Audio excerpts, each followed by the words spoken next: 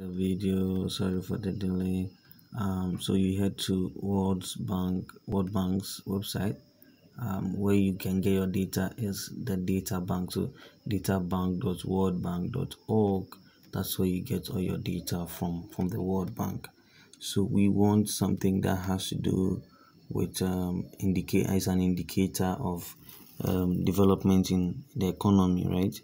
So we come to indicators here. We go down. We will see a number of them, inflation and all of that. We want a lot more than this. So we click on view indicators. So it opens this area right here. So this area has database, country, and then other things below it. It has series and then time, right? So we are going to select the things we need. For the database, we don't select anything over there, but the country, we select the countries that we need. And here we are selecting 30 sub-Saharan African countries. So you have to come here, and then so countries is already open. You have to take all of the countries that you need. So you have to look up the list somewhere.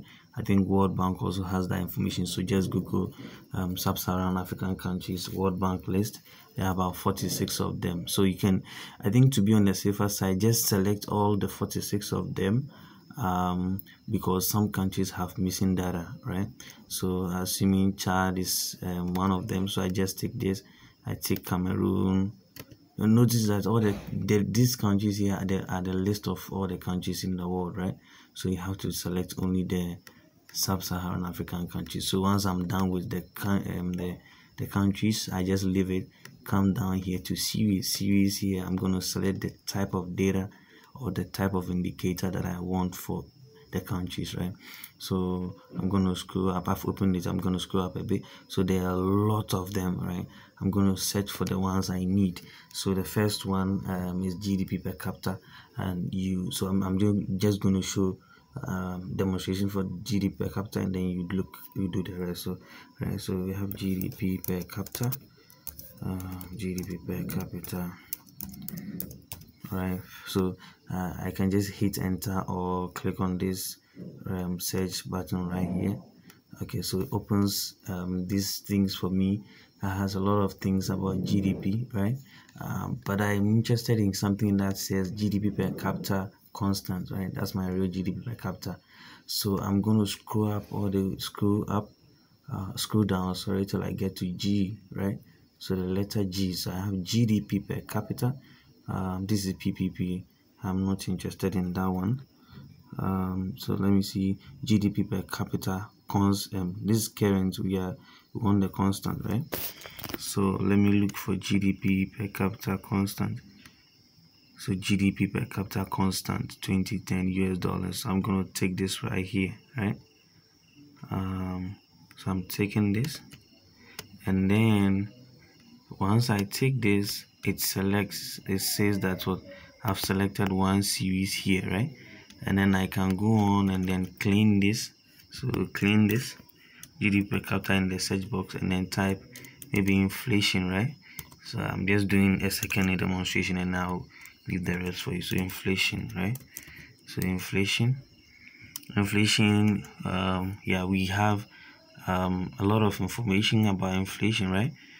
We have inflation, consumer prices, inflation, GDP deflator, but here we will use the CPI, right? So that's the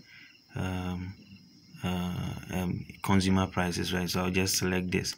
So it adds up to the series that I already have, right?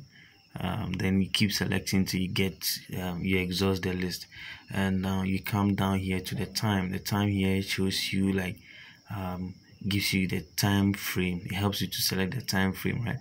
So I'm just going to click on this 60. It said available 60 times, right? So 60 different years. So I just click on this 60. It opens up this for me. I just select all the years that I need. So I need from 2018 all the way down to whichever year you want. So just keep ticking and ticking till you are done, right? Once you are done, you come to the right side here, and then you apply your changes. So once you apply your changes, it just gives you your data set over here, right? So I'm gonna download this. I go to my right side, I click on this, and then I choose Excel because I'm gonna work in Excel. So I just click it and then it downloads, and I save this. So once I save it, then I can open it and then start doing my my analysis and what have you in the Excel. Right. So yeah, that's just about getting the data. Right. So there my data is, and then you might need to do a bit of cleanup to get the data into the form that you can really use for your analysis. I mean, you might have to transpose and all that, but I will leave that up to you. Yeah.